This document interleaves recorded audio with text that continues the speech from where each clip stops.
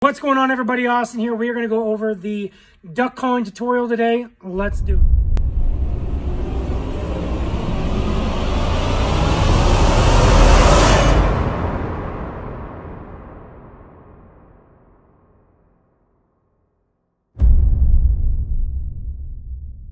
Okay, duck calls. There's single reads, there's double reads, there's triple reads. Do I get a cheap call? Do I get an expensive call? Where do I start if I'm a beginner?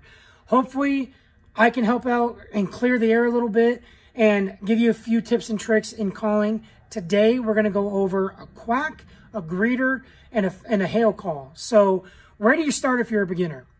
I recommend that you get a cheap $20, $25, Walmart Buck Gardner call and get a double read if you can.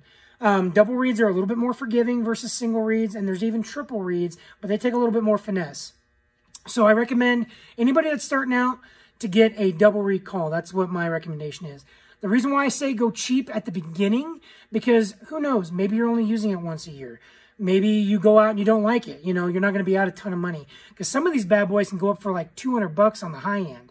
Luckily for us, we're kind of in that mid-range. So this is the 970 Mallard that we offer. It's a double read call, fully customizable to what you want. So if you are interested, be sure to hit us up on the online store. So as far as the calling, like I said, we're going to go over a quack, a greeter, and a hail call. So we're just going to put the insert in the webbing of our hand here. We're going to bring our fingers down relaxed. We're not going to choke it down real tight or anything. Some guys, I call these the fine tuners. Some guys use 2 fingers. Some guys use 1 finger like myself at times. And some guys use their whole hand. It's kind of preference and, the way that they want it to sound. Maybe they've played with it. You need to make sure you play with it too. And because they do sound a little bit different at times. Back pressure plays a huge factor in a duck call. Just like in a goose call, back pressure plays a factor. So here's a quack with my hand and bringing my air from my diaphragm. And I'm using 10. T-E-N is my reference word. 10, 10, 10.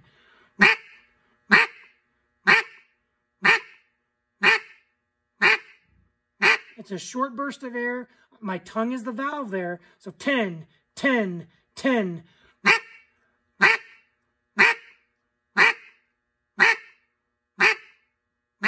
Okay, now you don't have to use the reference word 10. You can use yak, you can use quack, you can use duck. Find a reference word that works for you and try to run with it and practice with it a little bit. You can also change it up. It doesn't have to be the same word every time. Now, the reason why I mentioned back pressure a little bit ago is because it plays a huge factor on the sound of the call. And some guys don't touch on this, and I think they should. So here's what it sounds like with me bringing air from my diaphragm using my reference word 10 without any back pressure.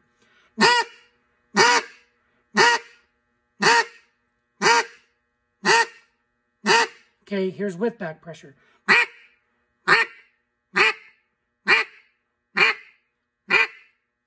Okay, you want to make sure you have that back pressure because it sounds more ducky, more realistic in my opinion. So now we're going to move on to a greeter call. A greeter call is just 3 to 5, maybe even 10 quacks in a row, and you're kind of stair-stepping them down like 10, 10, 10, 10, 10, 10, 10, 10, 10, 10, 10, 10, 10, 10, 10, 10, 10, 10, 10.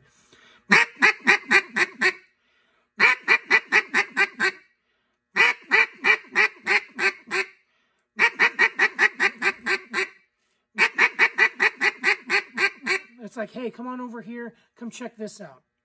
Now, you can kind of play with that a little bit. You can make the first note longer and then shorten them down. Kind of have a little bit of variation on it. And the only way that you're going to get better is if you practice and try. Now we're going to move on to a hail call. Now, this is a very aggressive, high note call. It's a variation of a greeter call, but it's very loud and it's very out there. That is when ducks are farther than 200 yards out for sure. I would not recommend doing it when they're within 150 because they've heard it a lot of times. And it's not typically a hunting scenarios type of call. It's more of a competition, but it has worked for some people. So here is my hail call.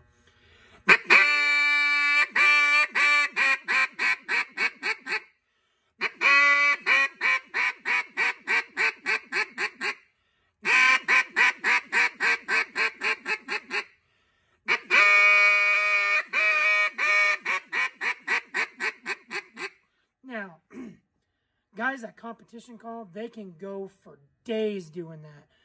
Yak, yak, yak, yak, yak, yak, yak, yak, yak, yak, yak, yak, yak. And I mean, they just go to town.